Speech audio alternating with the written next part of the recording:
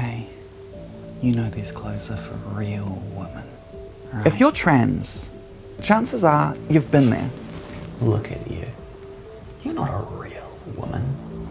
Look at all that stubble. You're just another perverted man going to dress up. Dysphoria.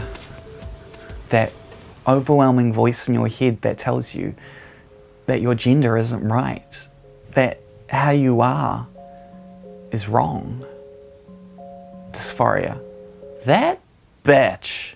It's super important to tackle dysphoria. For our own mental and physical health, it's been estimated that around 71% of transgender people will experience some form of mental illness in their lifetime. This includes depression, anxiety, mood disorders, eating disorders, and even suicide attempts. Dysphoria, in short, scary. But there's ways to combat it. There's ways to cope. Self-care is probably the first port of call for when dysphoria strikes. Treat yourself. Find something that you find calming.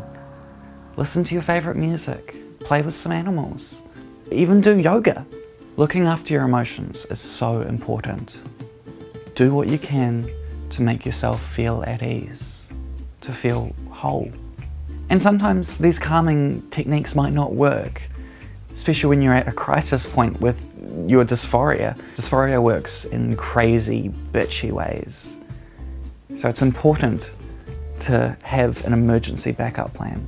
Do some deep breathing. Call a hotline. Talk to someone who understands gender dysphoria.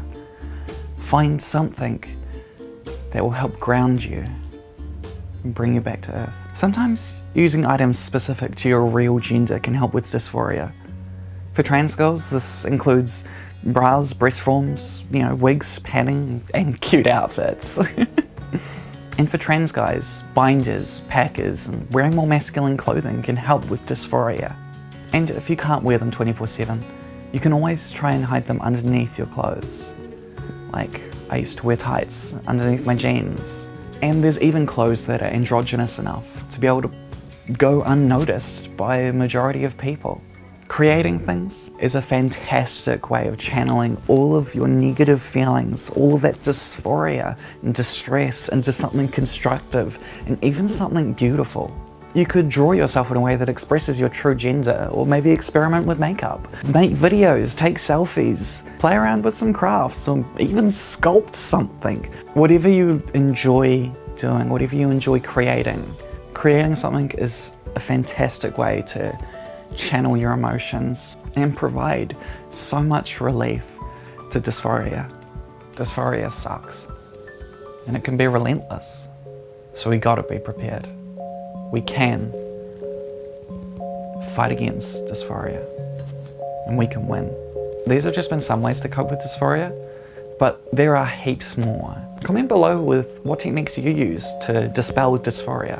And remember, you're valid, you're loved, and your gender is real. Don't let the voices in your head or anyone else tell you otherwise. Make sure to keep being awesome, guys, and keep being you. See ya.